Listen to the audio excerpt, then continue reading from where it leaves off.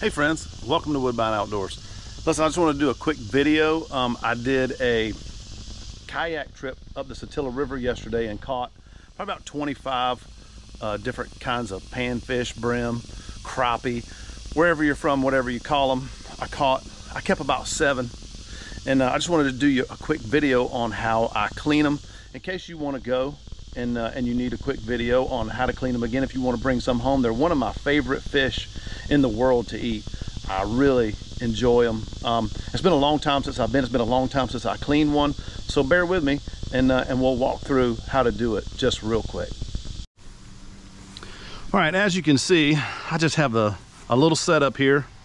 You're gonna want water hose, a knife. You know, it really doesn't have to be a fillet knife. It actually works better if it's just this type of knife. I'm not gonna be filleting these. You got to get into some real slabs before you fillet them. I just did a few already just to kind of sharpen up. I'm telling you, it's been years since I did one of these. I believe this is what they like to refer to as a stump knocker.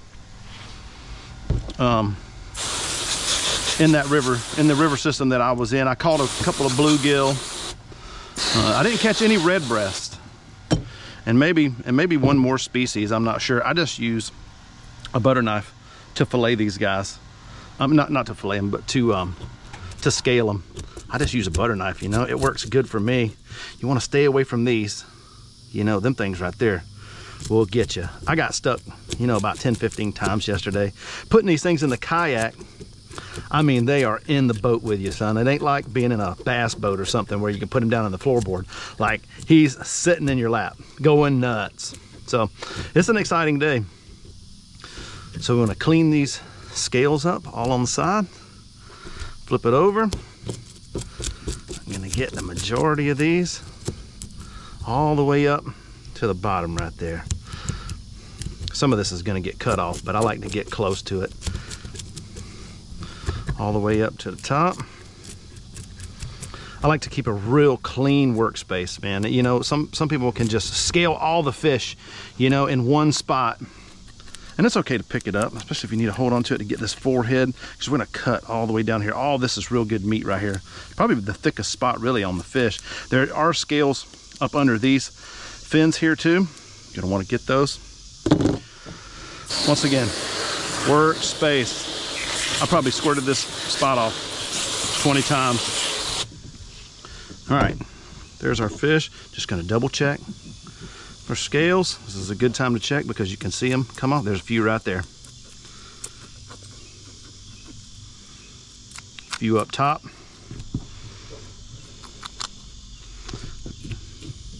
And you also, you know, might want to just double check them again before you cook these fish.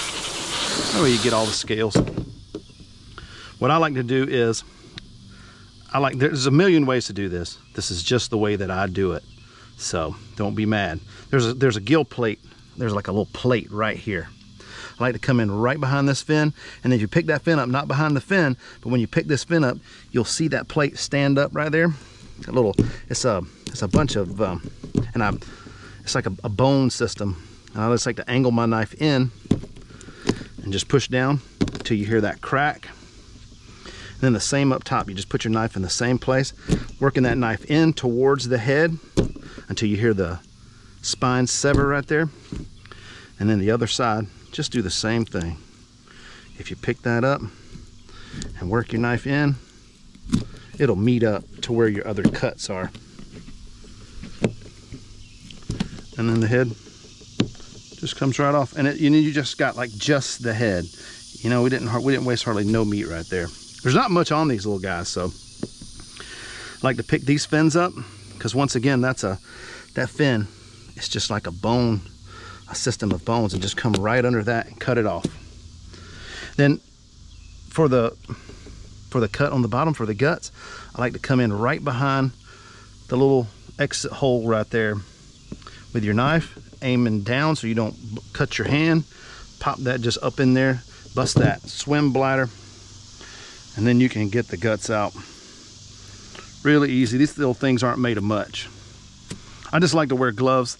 Just keeps the stinky fish smell from under my fingers all day. I'm not a nice nasty, I promise. I just don't like to smell like fish all day. And then there we go. That bad boy is clean. Pretty lot of meat right there. And I love to pick the bones on these. Like I said, you can fillet them, but you really want them about at least a third bigger than this to start filleting these things. To me, I'm just not that good. I'm not that good of a fillet guy. But anyway, these are your tools. You can use a spoon or a butter knife for the. You can use a lot of different things for the scales. I just use a regular knife, and that's it. Easy peasy. You can clean up a bunch of these. They're good to eat. They're really great for an appetizer if you're like getting some stuff ready. But this sets up and breaks down in just a matter of minutes. Nothing to it. Guys, get outdoors and enjoy yourself. Thanks for tuning in.